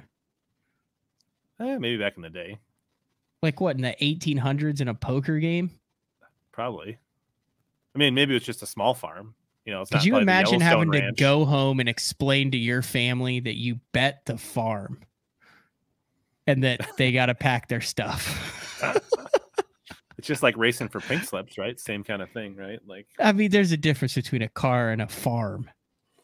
Like you're talking livestock, fencing, machinery. Would you bet the Bass Cat that he was put in Group B intentionally? I wouldn't bet $5. All right. So Redcrest, I'm not sure if he's even in Redcrest. Cherokee and Douglas. I feel like Lake Murray would set up good for KVD. Kevin made Redcrest. He did? Yeah. I don't know. Yeah. I could see Kevin winning Redcrest, cranking a flat KVD flat 1.5 on Norman. Yeah. I feel like Murray probably sets up for him. He'll have a chance at Murray. Gunnersville. He'll have a chance at Gunnersville. And I mean, it's Kevin. We can't go through to say whether St. Clair and Saginaw. Those there you go. Tell me Kevin isn't going to make a run to win at least 2 of those. 33 years in. I think he'll have a couple of final day top 10 appearances. I don't think he wins one. Yeah. But that's playing the percentages.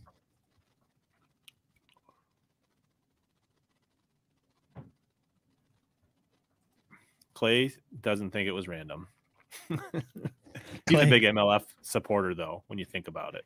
He is. He actually loves MLF. Yeah. He hasn't been watching BTL because he's been glued to the MLF live stream. Right. Yeah.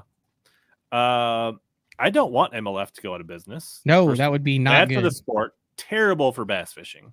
Terrible for all those anglers. Well, terrible for you. Terrible for anybody that's involved in the industry. No, they need to be strong and healthy and happy.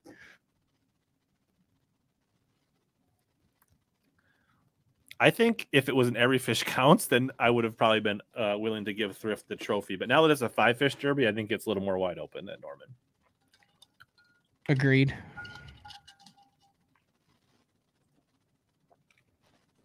Here we go. Dak says, I know someone whose grandfather lost the farm in a poker game. Boy, that's rough. I mean, like, you'd have to get bad beated on that, right? Like you don't go all in with like 7-2 offsuit pre-flop with a farm. Hopefully you had pocket aces or something when you lost the farm. It would have to be pocket aces and pocket kings or something. Like if you have to explain to your wife that you, like you said, that you went in on like 8 deuce pre-flop with the farm. Yeah. So hopefully hopefully this was back in the day when hopefully this wasn't like last week. Yeah. Hopefully this was back when, like, I forget what the disease was on the Oregon Trail where it would wipe, like, and you were just scurvy. I know what. Well, how did you watch bubonic plague? The Black Plague. 1887 opened up, and the guy with the white mustache lost his family to. Oh yeah, where they kill them all because they burn them so they can't sure, if you were desperate, like, then I guess whatever, you got nothing to lose, whatever. But yeah, dysentery. Yeah, I think it was dysentery. Yeah. No, I thought dysentery was like that's where you're drinking the water. Yeah, that's like bad water. Yeah. That was the thing that killed you in Oregon Trail, though, right? Yes. Yeah, you'd be doing so good, and then boom. Smallpox? Was it smallpox? Maybe it could have been. It was very contagious, apparently, though. Yeah. Speaking of poker, percent chance Fish and Chips is coming back. 50. 50-50? Yeah. Like in the next 2 years, next 5 years, 50-50? Dude, it's literally just a matter of here's time. What I think could make that even a little spicier than it was before. Is maybe, you always hear about like people talking about like content creators and tournament anglers. Mm-hmm. I think you could blend some of that and make it even more dynamic and raise the stakes a little bit. I like that. No, I would love to bring it back. Mark did such a good job with that tournament for the 5 years that he had it. That Fish and Chips? Yeah. No, I mean, he would do it. I talk to Ben all the time. What's the guy in Texas? Zaldane could get him. No, I'm thinking like him and Zaldane would fish together. What was? He's a Guggen dude. Yeah, the guy that actually was like an Aggie, right? Oh no, that's Lake Fork. That's Justin Rackley. He's fish and chip. He's fish and chips before. Okay, there you go. Bring him top back now, 5 right? fish and chips at Arbuckle. There you go. Yeah, no, I would like to do it. It's a lot of logistics, a lot of working with the casino, a lot of stuff behind the scenes. And I mean, if we're gonna do it, it's gonna be in the beginning of November or October. Mm-hmm. And I'm literally gone pretty much all of July, September, and October. So and I'm the one who would be doing it. I don't know. I'll talk to Mark and see maybe if that is one passion project that he would like to bring back and maybe like spearhead this year. Bowling by any chance, or and see if we could bring it back in towards the end of October. And you got the invite, Rich. Oh, I have my team partner, low key, is a bit of a poker aficionado. All right, I'll make sure you get the invite when it comes back. If I get the invite, I'll try to do what I can to help you organize it. All right, take some of that. Well, I'm not saying if you like, I'm saying you are invited if we do it. I'm just saying, like, if you get it started. Yeah. I'll use some of my Google Sheet stuff to help you like run stuff and organize. I like it. I like it. All right. Do you think Milliken will have a top 10 in one of his 9? I think yes. Wouldn't surprise me. Fish is like the guy. I think pretty high percentage. He's a top. He fishes for fish that may make the top 10. Yeah, so if I'm it not comes saying like together, he's going to consistently. I mean, I wouldn't be shocked if he made the elites. First of all, he's a good angler. But I think honestly, the way he fishes, he's going to have some really good events and maybe some not so great events. So I think that very high percentage chance that he would have a top 10 this year. Century belts. Not impossible, not super likely this year. I think Lake St. Clair is the most likely smallmouth event over Lake St. Clair or over St. Lawrence River. And honestly, if they were fishing St. Clair at the time they were fishing St. Lawrence later in the year, I think it would be even a better chance. Mm-hmm. But otherwise, Santee Cooper seems a little late. Murray's a little late. Seminole, I don't know if it's quite prime right now. Okeechobee's probably on a little bit of a not peak curve. So it's not impossible, but I don't think it's all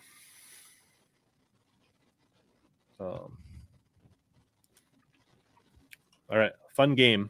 All right. What's this? You had that at the. I don't know what that is. Just by the sound, you don't know what that is? Oh, let's do it again. Oh, that's a Vixen. Is it? Oh, yeah, that's 100% a Vixen. Yep, that's a Vixen. Is that bad that I could tell by the sound of the rattle what it is? That's an OG Vixen. Is that a good looking one? Yeah, that's a very good looking one, Rich. Thanks. Did you pick that up off eBay? Actually, the community, long circumstance of stories. Somebody watching this who's on somebody else's stream won it, and they right here. Is this your first OG Vixen? Oh no. Okay. No. We talk about Vixens all the time here. I do have one of the Gen 3 ones here. I actually think the Gen 3s are pretty decent. Look what I got. Right. Thank you, Carol. Thank you, Brandon, who's streaming on another channel. You should have another one here somewhere. I need to turn. If I turn that light on, you can see it. Look at that. The black one. Yeah. What did they? Those one for 50. Did you buy it or did somebody grab it? No, I bought it. They were like $36 a piece. There are only 1,500 of them, so that one's never coming out of the pack. The limited edition blackout. Yeah, so I bought the bone ones from Tackle Hut, or Tackle Trap, but no, I probably got like the Tackle Hut right next to the Shaved Ice Hut. Yeah, I probably got like 10 of them. OGs. Very nice. So thank you, Carol. I'm actually, Carol, I'm going to buy you a walking bait from Omnia and send you one. So because she said she would be too scared to ever throw it, so she sent it to me. So I was like, I'll buy her a nice like sexy dog or a shower blow or something like that to replace it. I mean, it's no number 7, but it's a pretty good looking bait. Here's the number 7. I saw a couple on Instagram that got posted by a couple of mutual watchers. So this is number 8. This was a number 8 in the series of the number 7. This is a hand painted deal. I get bit.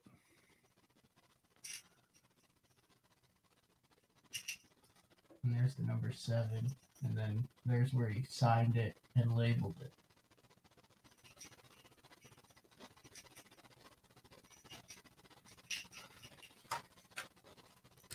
Ooh.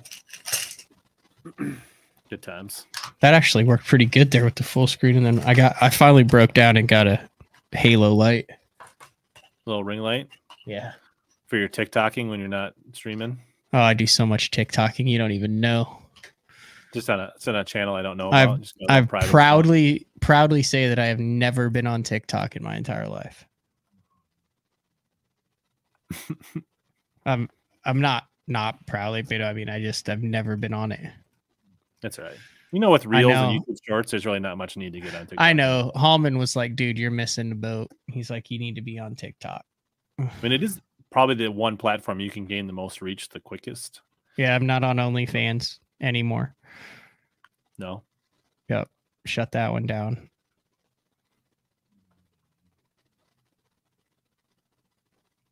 Dax says, I can't believe I paid almost $50 for the Black Vixen. Yeah, but I mean, it's a piece of history. Justin, I did a kind of a comparison. I don't have any of my, well, I guess like I don't have any of them open here. The new ones. I'm not gonna open that one. I think with the top water box is not handy, but I feel like the 3 definitely is like the Gen 3, which is this one that just came out, is much closer to the original than the Gen 2. Gen 2 to me, I don't know how to describe this, and I don't know, it could be a placebo or not, whatever, it could be in my head, but it seems the Gen 2s were a tad sluggish on the reaction of it, and I think it might have been a little bit of a softer plastic compound. Josh Heron is probably pulling his hair out now going, no, it's the exact same. I don't know, it could have just been in my head, but I think it was a much harder, brittler plastic on the Gen 1s, and when you pop it, that thing is, the word that I use is crisp. Yeah, It's the line much tie more. is definitely slightly different between the Gen 1 and the Gen 2. You know what? That might be it, where that makes the Gen 1 dig more and go more 90 degrees, because the Gen 2 was more of a 45-degree walk, and the Gen 1, if you sit there and just slackline it on braid, I mean, it literally just sachets back and forth in the same spot. And I haven't thrown the Gen 3s, so. Yeah, I actually don't know that I've ever thrown a Gen 2. I've only have Gen 1 and Gen 3s. There's You gotta some look colors really, of the Gen. Yeah. you gotta look Go really ahead, close Rich. at the line tie and a couple other small, minute differences. It's not just like, it's not like the wiggle wart where you can just look under the bill and go. Yeah. Right. You can't just like, oh, it's got the old wiggle wart under the bill. That's a Gen OG. Like, it's not that easy. Obviously, if it's in the packaging, you can tell, but you almost got to look at them side by side with it, and you'll see small differences. I do have, like, this one. This one does remind me of so it's missing the back hook, but I know, like, Mark would. Oh, that's the old 3-hook Zell roll and spoot. Yeah, Mark would. Silent. Yeah, he loves those. Yeah, loves them.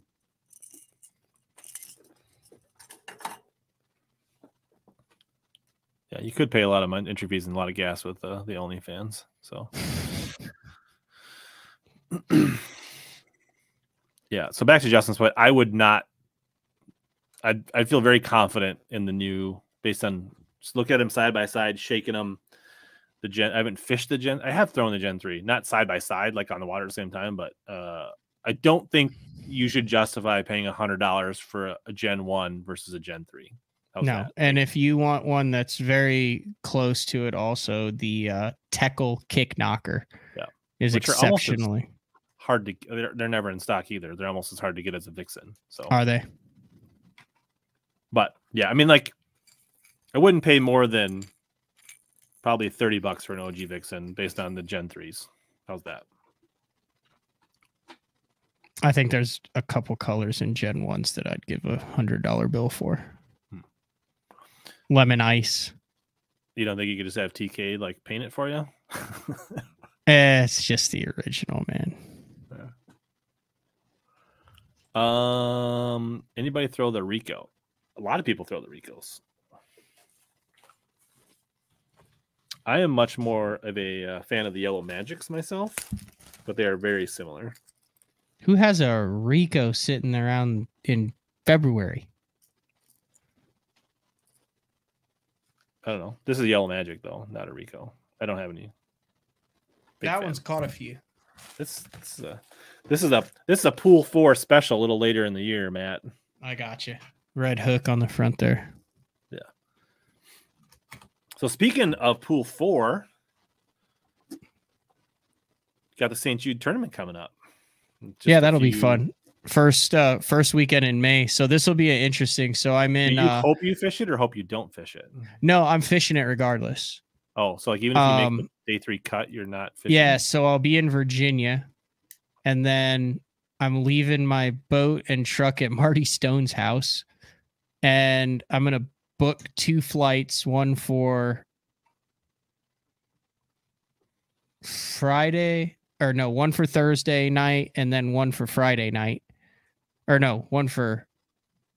It's because that tournament's Wednesday, Thursday, Friday.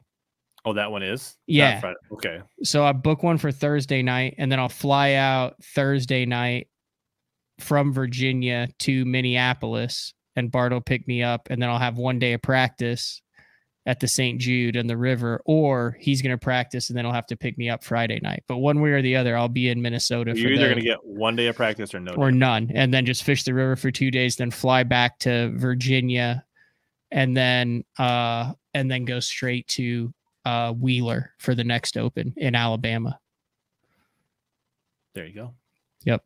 That's the game plan. Nice. Matt's so powerful. He got the Open switch to Wednesday, Thursday, Friday for the St. Jude. That's how much influence he has. Yeah. That was it. You got me. I don't know. Bono says he's got warts from the late 90s, scared to throw him and never wants to lose. I don't know. If you're in an area where you think you're gonna friggin' lose them, buy the rock crawlers. The rock crawler from Spro. and you're good to go. So I mean, I think getting the certain colors is maybe a little hard, like the original Phantom colors. Get the but I don't 55 and red bug, and but like getting any old Wigglewort, if you just want them repainted, they are not that hard to their find. market crashed for the just generals. I mean, there was a time when if you just had one, it was $40. Now it's not like that. I mean, yeah, I've got like 30 of them. I'm not that attached to them.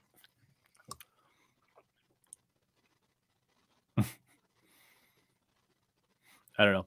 I'm not Roger. Like certain kinds of the bait, like Topwaters, like right. This guy, it's regular, whatever, $18-20 or whatever for this.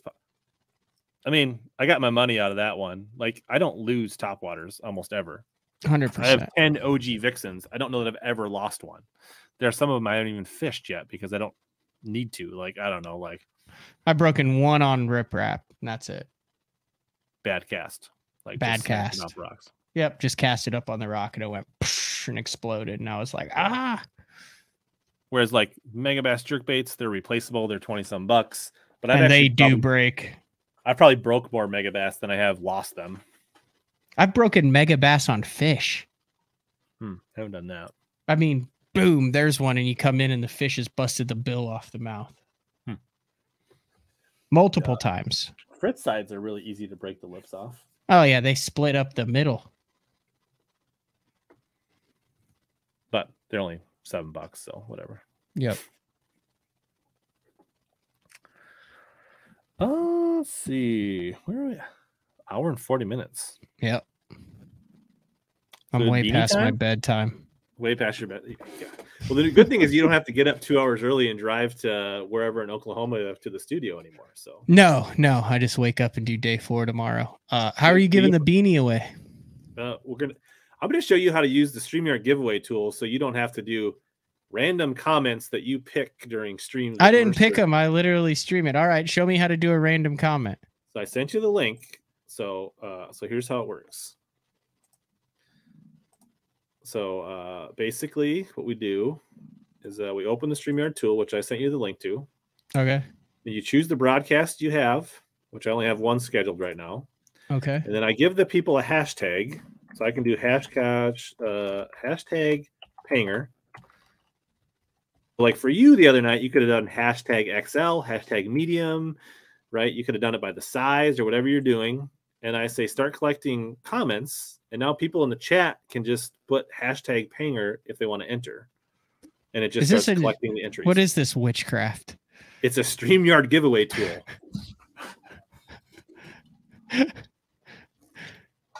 Interesting. So then JJ and Brian JJ, and the Caro doctor from and Iowa. Nick, yeah, they're all registered. Right. And now it just starts. Here they all come. Yeah. There's 12 entries. There's 19 entries. Tacklecraft is in. People that you didn't chat all night, all of a sudden now they chat. It's probably good for the algorithm that you get all these comments that they just start. Right. I assume that like shows. We had 3,036 comments during day 4 with Frank Scalish. Nice. Lie on the 100th. I like it. Okay. Yeah. If you sent me the link for that, that's how I'll definitely do it. I already did it. Oh, so then if you're a medium, then everyone puts in whatever that hashtag is. I mean, you could, right? Like you were like, yeah. You know, like I was saying, for instance, when you did it with Mercer, like right, or they could only like, because you could just pick any randomly, whereas like now this, you could be like, okay, you're entering for this drawing for the extra large, right? I got you. Makes it seem a little more. See, like Uncle Marty, he didn't comment all night. Now he's hashtag Panger. Is that really your uncle? It is really my uncle. Huh. We got a nice little smallmouth he's got there. The way you said it, it sounded like it was an actual family member. See? Takra says, just waiting. So, look, we got Facebook people that haven't said anything all night. Now they're entering. We got a prior like hook setter. We're going to go to the garage sale. See, now you get to see who's really watching also. I like it. So there's 46 people out of the, I don't know how many people are 123 watching right now on Facebook or on YouTube. So maybe I should actually show off what we're right? Maybe not everybody. So this is an AFCO. Actually, it looks black on the stream, but it's definitely a dark navy with a little simple patch. It's pretty clean, not gaudy, not, it's pretty simple. All right. 100% pledge, protect and conserve. It's the Summit beanie, navy, size 1. It is very warm. It was only worn by me for an instance over my visor for a picture. It actually is fleece lined. I didn't notice that. Yeah. So it's pretty nice. Eric says, is there a Randy Blockhead of live streams out there opposed to the random picking technology? Hey, look. It does work. What's that? You entered? Yeah. Look at that. We'll redraw off if Pangrac wins. That would be pretty funny. The tumbler is the Kraken and DDP, Mr. Schmolt. You could customize the beanie into a visor, but I find it much more effective when it's cold out to wear a beanie over a visor versus cutting the top off. That's all right. Now show me how you pick it. Just pay. So what are we up to here? Let's should we check in on it? Yeah. All right, we can 50. 50. That's a nice round number. All right. Only 50. I mean, maybe there's a bunch of people down like Clay. He has no use for a beanie. He lives way down south. So yeah, now all I do is I hit draw, and then everybody's gonna you're gonna see like all those people. Oh wow, I like it. Their faces. Oh, and then it slows down, and then everybody's like, attention. And Nick wins. I think Nick's a member, which is awesome. It's good to see it from Minnesota. He's in Minnesota. Definitely. Look at it. Literally don't have to pull one out of a hat. Get it? See what he did there? Yeah. Because I've been pulling them out of hats before. Boy, technology is an amazing thing. I should get on the technology train, shouldn't I, Rich?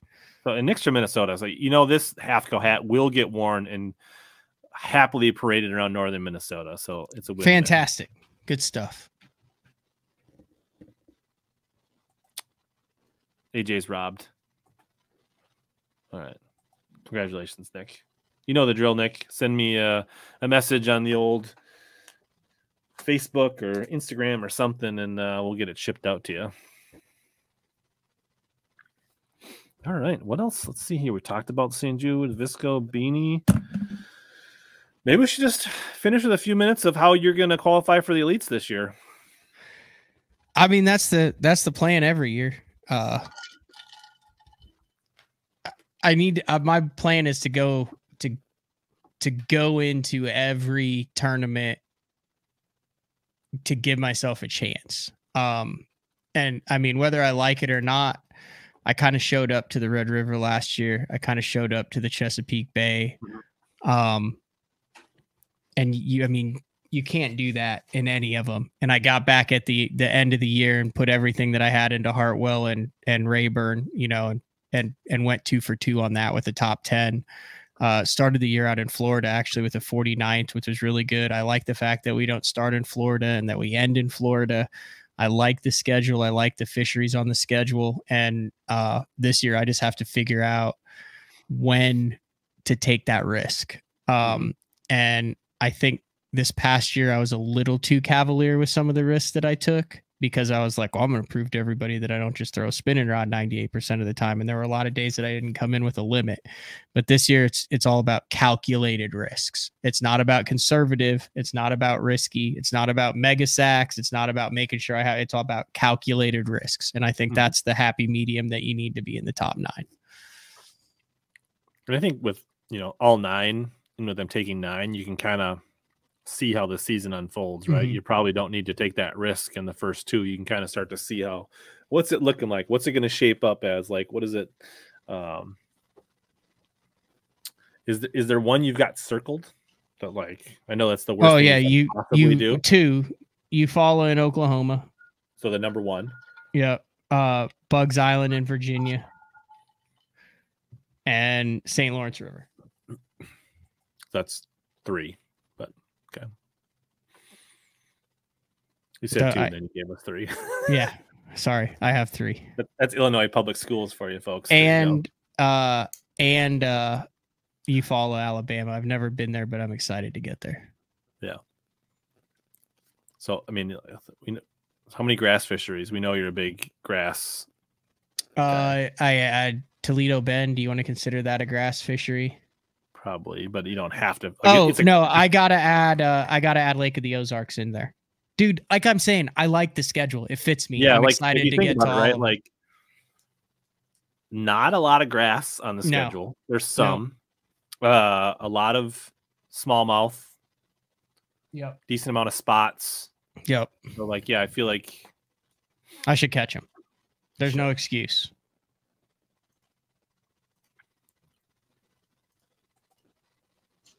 Let's see here. Is there a side bet on you two at the St. Jude? So I have not officially found a partner. I'm still in the search for a partner, but I am still thinking about fishing the 25th annual St. Jude. I've never fished it before, but I would like to help contribute because I know they want to hit $1 million, and I feel like if I can find the right partner, we could raise some money and do some good things. So thinking about it, planning. But sure, if I get in, we'll have a side bet.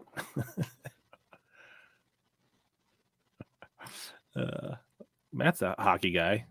Brian says Fleury needs to retire. I need to quit giving up so many odd man rushes. Yeah, I haven't really been watching them, but my daughter's my 12-year-old's a goalie. She's a big Fleury fan. Oh, you know what I got into watching? The women's professional hockey league that is on Hulu. It's like sponsored by Discover. They've got like, is it like international or US? No, it's like the Buffalo Buttes, and it's international. They've got like Boston, New York, Buffalo, Minnesota Whitecaps. Is that what in there? I don't know. Toledo, or not Toledo, Toronto, Montreal.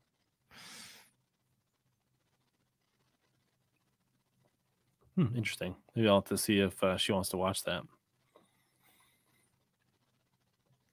Justin, he has been inquired, and he's been very evasive so far. So,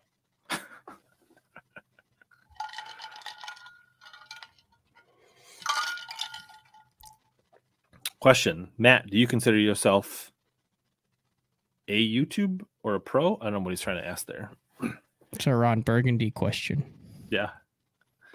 I mean, do you consider yourself a professional angler because you make your money in fishing? I mean, like your livelihood? No, I make my living in the fishing industry. So you're not necessarily a professional fisherman, but a fishing professional? No, it's a weird deal. Yeah. It absolutely is on a river.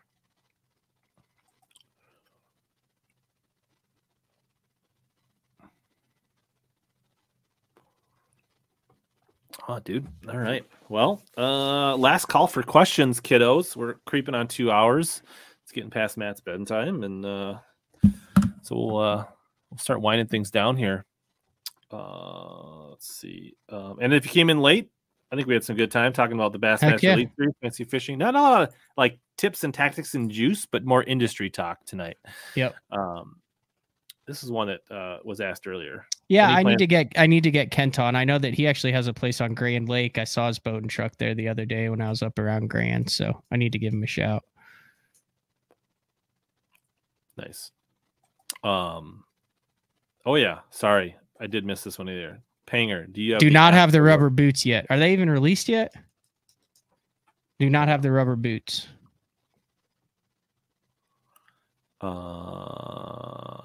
Roger is glad that you're doing BTL and carrying the torch. Brandon says he spots 2 big baits. Those are both bull shads. One of them's the bluegill and one of them's the glide.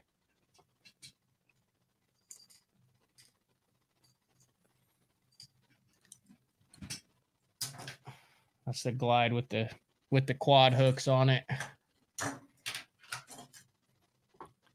Are you going to leave those at home, or are you going to bring them with during the opens? I'll bring them with.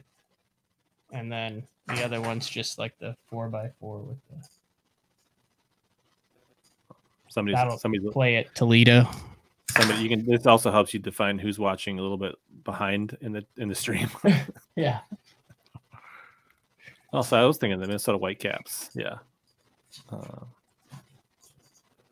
Actually, I think one of my daughter's AAA summer coaches plays for the Whitecaps.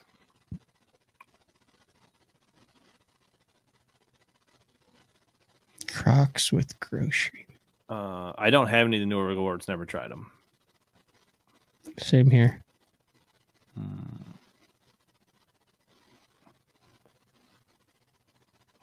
But yeah, so if you guys came in late, the replay's worth it, whether you're watching on Facebook or YouTube.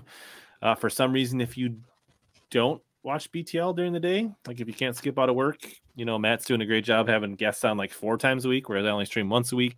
So if you have the kind of job where you can tune in at 8:30 a.m. Central, you know, Matt runs a great show. And both of them, my show and Matt's, available on your favorite podcast app. Just search BTL, Bass Talk Live, or search HellaBass. What's the tow vehicle situation, Nick? Still looking for a new one. It's a bad time to get a new one. I mean, I've got a new truck. I just have drive 60,000 miles a year on it. So we'll see if I've come across it. I'm looking at a F-250 now. So used slightly, you know, just like 30,000 miles on it. EcoBoost. Yeah. Well, I'm or you said diesel? Diesel. Okay. Yeah. Yeah. I actually got T-boned in early August and wiped out my Tahoe. So then I was forced into shopping for a vehicle, and that was an unpleasant experience. But at least you got something that's serviceable. Right. So I was like, I actually ended up with a really nice 2016 Silverado half-ton. I don't put nearly the cross-country miles on it. Yeah.